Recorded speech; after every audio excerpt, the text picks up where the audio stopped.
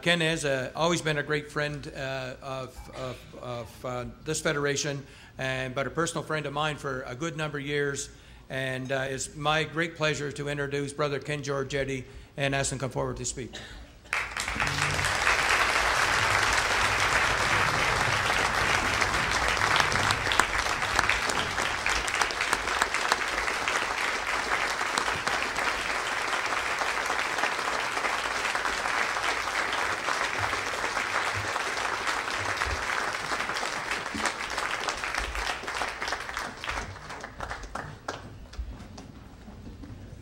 They had to explain to me about the escorts because I thought they were watching the silverware when it happened for me.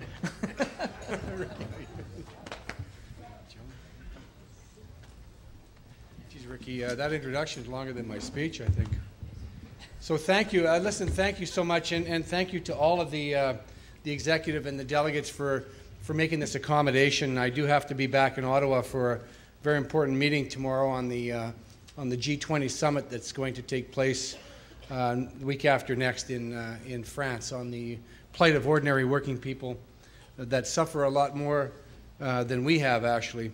But I'm pleased to start by bringing you greetings from Hassan and Barb Byers and Sister Marie Clark Walker on behalf of our Executive Council, and now the 3.2 million workers who are proud to call themselves members of this Canadian Labour Congress. Rick, thank you so much always for inviting me today, and Rick sure does a great job in representing the interests of the Nova Scotia Federation of Labour at the CLC's Executive Council, and always making sure that your province's issues are front of mind and on our agenda. Unfortunately, yeah, you bet. Unfortunately, Rick gets a bit enthusiastic from time to time about Nova Scotia. I did have to turn him down on his request that we move our entire CLC office from Ottawa to Halifax.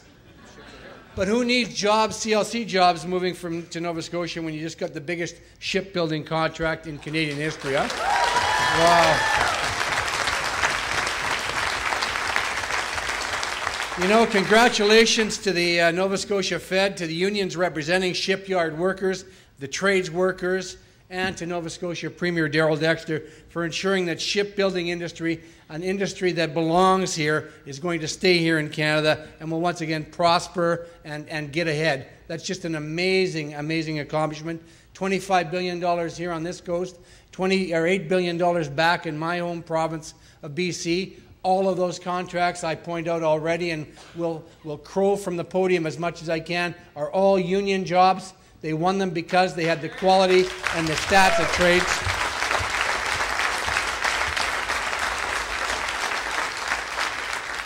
I'll tell you, there's tears of joy here and in BC, but at the Alberta tar sands, I'm telling you, they're crying tears. People are moving home already to Nova Scotia. They're moving back to Hibernia and Churchill, and in Alberta they're going to be suffering like crazy trying to find qualified trades. But it also means building infrastructure and training new workers will allow Canada to compete fairly with other shipbuilding countries and win new contracts for even more work for decades and generations to come, I hope. That's good news for Nova Scotia workers, but also good news for all workers in Canada. It's an enormous economic boost for Nova Scotia and one of your key unionized industry. It also means something else, something unrelated to shipbuilding. It means that the business fear-mongering about unions and scaring away jobs and investment is nothing but stale hot air now, isn't it? They came here, they saw the quality, and they awarded the contracts. Only those contracts were evaluated on the basis of numbers in Ottawa. And they looked at the skill of the workforce, the ability of the shipyards to do the work, and they gave it on its merits. And the merits said unionized, qualified workers means where the contracts go. That's amazing. Just ask those shipyard workers at Irving, huh?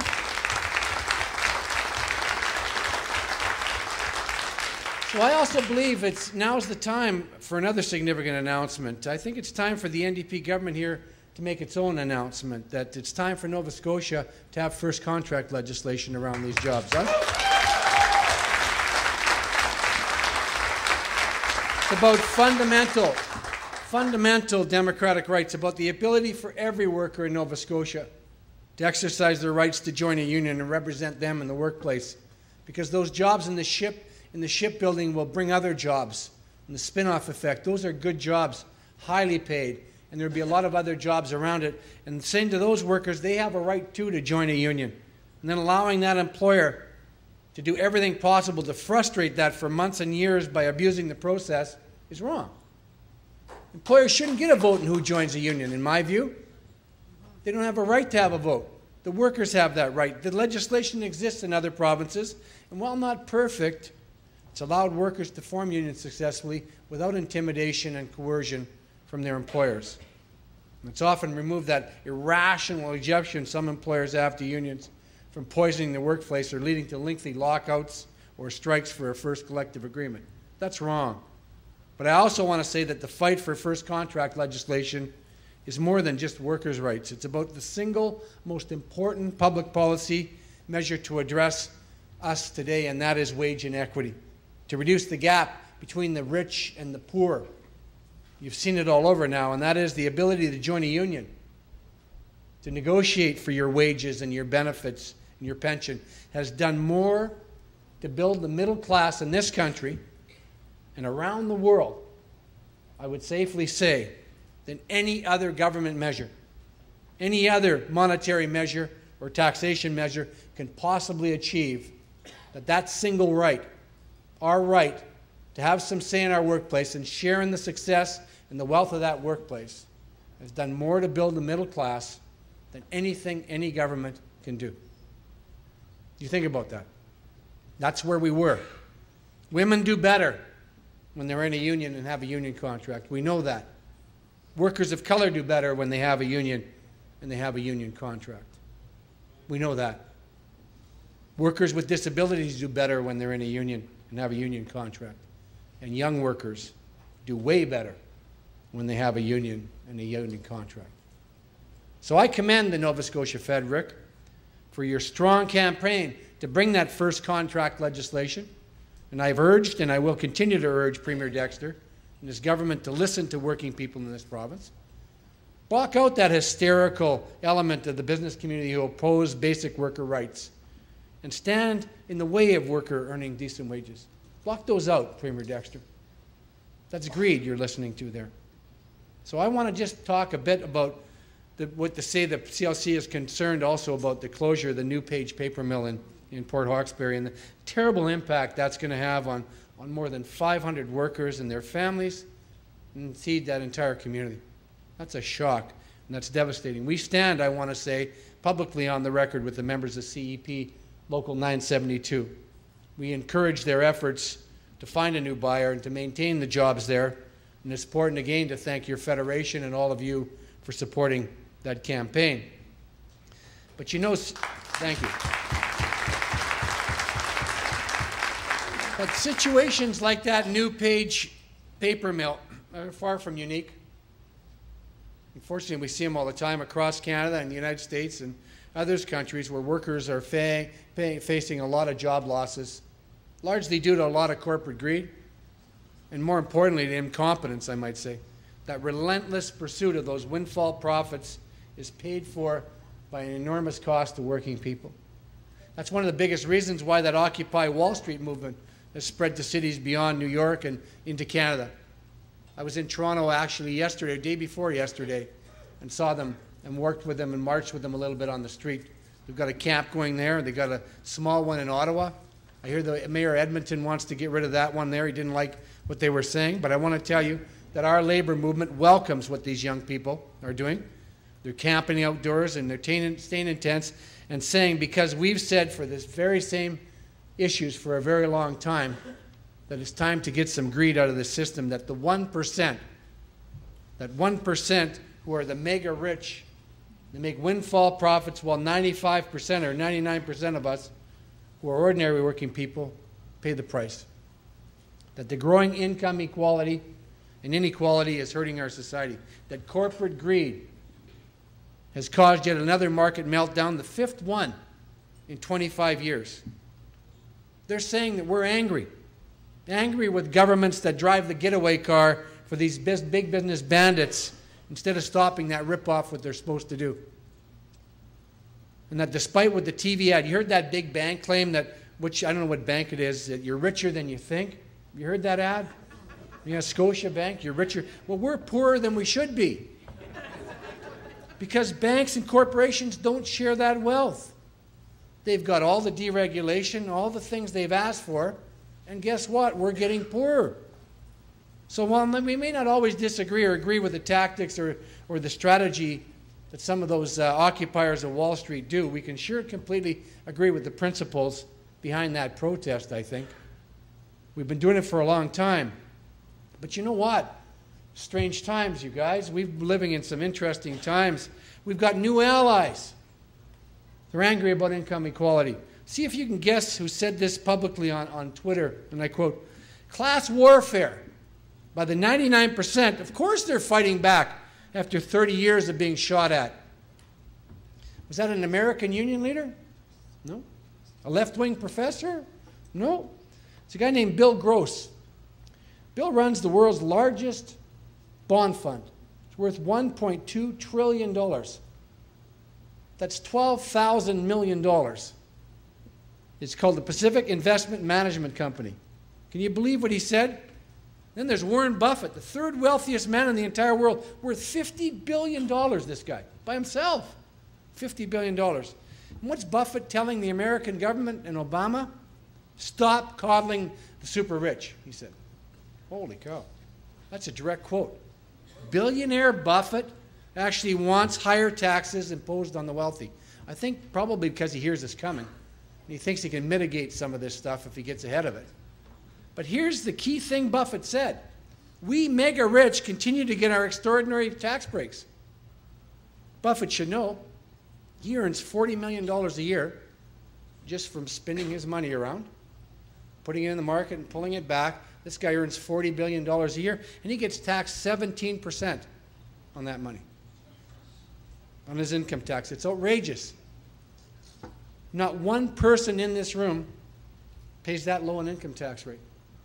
Yet Buffett isn't the exception. But here's the rule.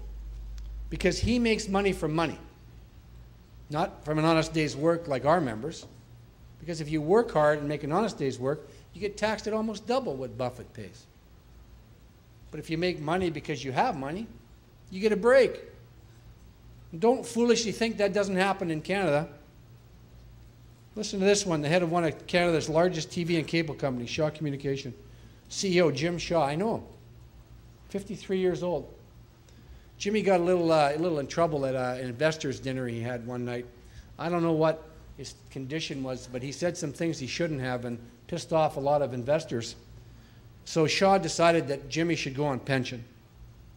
They were going to give him a pension that pays him $16,000. Now, that's not $16,000 a year for good old Jimmy's hard work at ripe old age of 53. That would be a lot more than the average Canada pension plan benefit of $6,000 a year. But no, Jimmy's not even going to get $16,000 a month. That would be $192,000 a year, 4 times more than the average Canadian worker makes. No, Jimmy, for his little malfeasance and bad day on the at the retirement party, he's going to get $16,000 a day, every single day. That's what Jimmy gets for messing up that dinner meeting with his investors. That's $6 million a year for the rest of his life. He makes the maximum yearly Canada pension plan benefit every 17 hours, my friends. And yet Shaw and his super rich CEO friends tell us at the CLC and Ricky when we're at parliamentary hearings and forget about that plan to dramatically improve Canada pension so all Canadians can retire in security and dignity. You're asking too much, they say to us. What do you expect? We can't afford to make those Canada pension plan payments, they say. My friends, the reality is simple. The American billionaires are telling the truth when they admit that a class war was quietly declared on us 30 years ago. Now, I don't mind a good fight, but I want to tell you from this podium, we're losing that fight. It's time to change. It's a class war waged by the super rich and big businesses against ordinary working people who you and I represent. It's that simple. This Nobel Prize-winning economist Paul Krugman, He explained in the New York Times column, I couldn't say it better. He said, the way to understand all of this is to realize that it's part of a broader syndrome in which wealthy Americans who benefit hugely from a system rigged in their favor react hysterically to anyone who points out just how rigged the system is. See, they don't like it because they don't want it changed. They've got what they want. They've got free trade agreements. They've got deregulation. They've got low taxes. Why would they want anything to change? Why do they want those young people on Wall Street or in downtown Toronto on Bay Street to succeed? They don't. And that's why guys like Bill Gross and Warren Buffett want to get ahead of this thing, because they don't want it to get too far in front of them. I call it kind of like the stop clock theory. You know, stop clock is right twice a day. So were these guys. Once. But at least a few of the wealthy are telling the truth. At least they have the courage to say something. And the truth is, we're being played with a bait and switch game. Unions have been framed by our opponents and painted the way the bad guys want us to be painted. We have to change that. Then they try to frame us, and we have to try to fight that fiction with some facts. And I think some of the best friends we've got are those little handheld devices everybody has, either on the table or in their pockets. I think it's going to cause a new serious injury. Everyone with their head down, we're going to get a bad cervical spine from going like this, and our thumbs are going to get all frozen. But it's a good friend we have, that tool, because we can go on things like Twitter and Facebook and blogs and texting and the internet like Tony Tracy does for us all the time. He's doing it right now. I saw him do a pan, and he's on the internet telling people what we're talking about. And you can't filter it. You can't, if you're Rupert Murdoch, or you own the Globe and Mail, or you own five tweets already, I think I got, yeah. But they can't filter that information anymore. And that's why you see what's happening in the Middle East. People are talking to each other and saying, gee, all the things we've been told aren't true. Democracy actually works.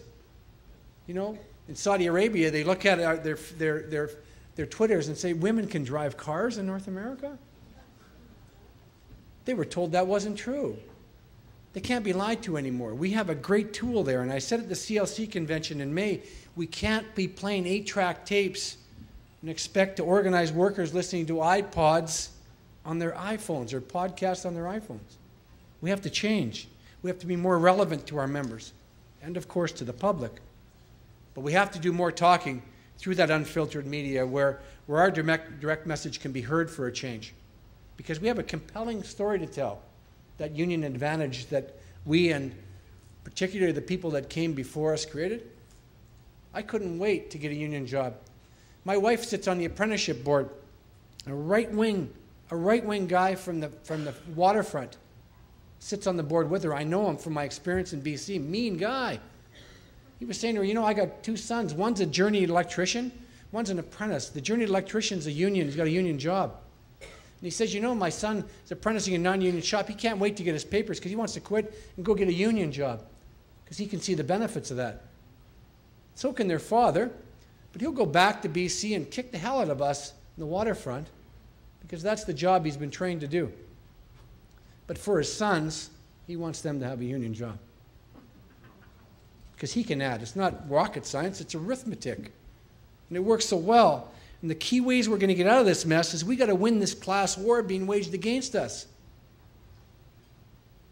And that's what I want to talk to you about just to finish my speech, if you will. Unfortunately, we have some impressible political action successes. There's more to report, though, from Ottawa, the home of Stephen Harper. Be very afraid of this majority government. They're not going to help us at all. You saw what they did at the post office.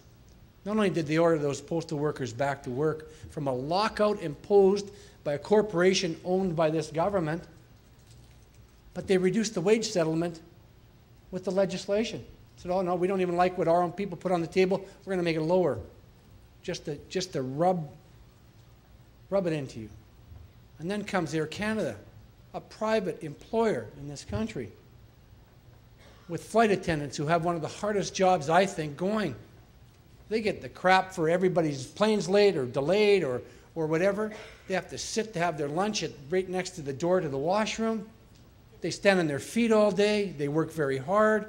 And this government says, you can't exercise your rights to bargain anymore. We're going to take those away. Just like that. Snap. Twice. Took them away. This is very scary government. And they're desperate, this government, to make sure that they tell us a lesson. Remember, Stephen Harper came from a group called the National Citizens Coalition. That's the group that challenged us at the Supreme Court on the RAND formula. But they can't take that away from us. We're not going to let them, are we?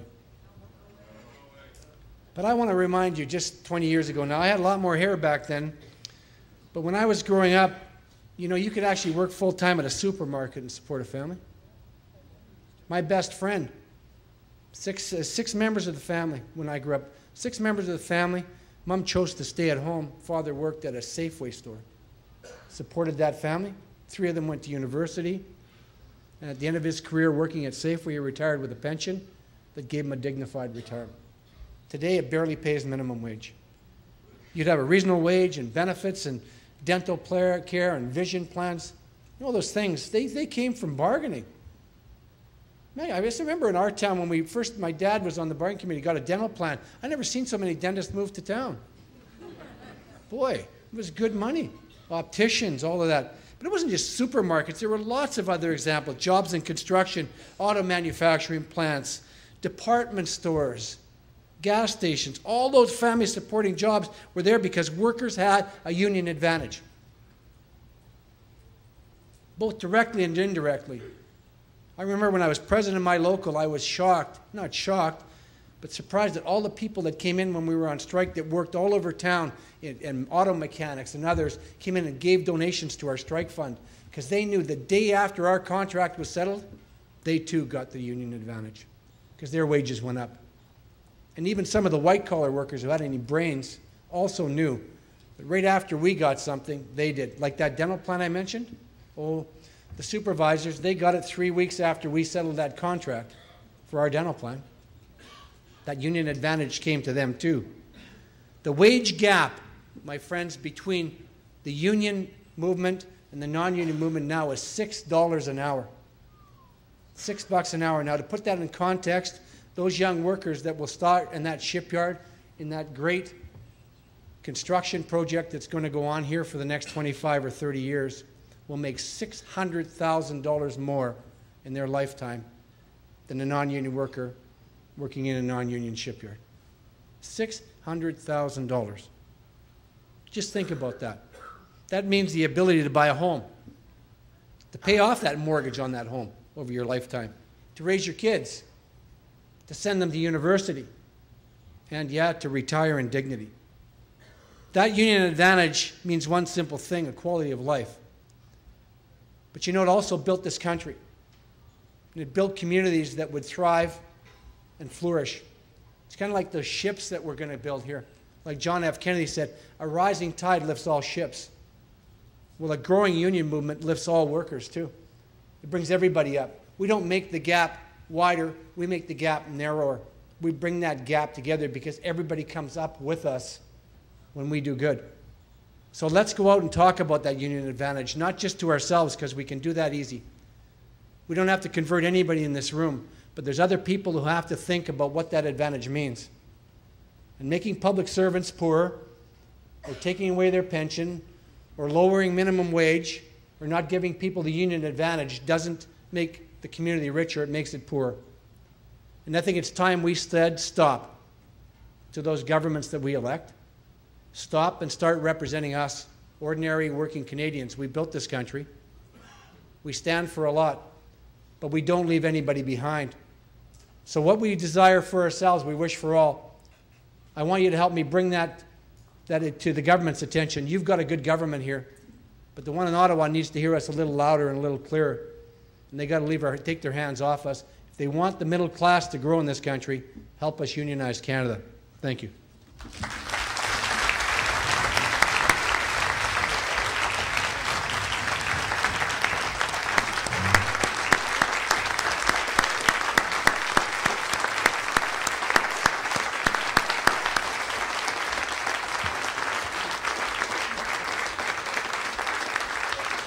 Thank you so much, Ken. And sisters and brothers, Ken, as many of you, I think most of you know, I guess, is that in lieu of giving a presentation, we asked our speakers who we make a donation in their name, and Ken's is going to the United Way. So thank you very much, brother. And thank you for spending the time with us.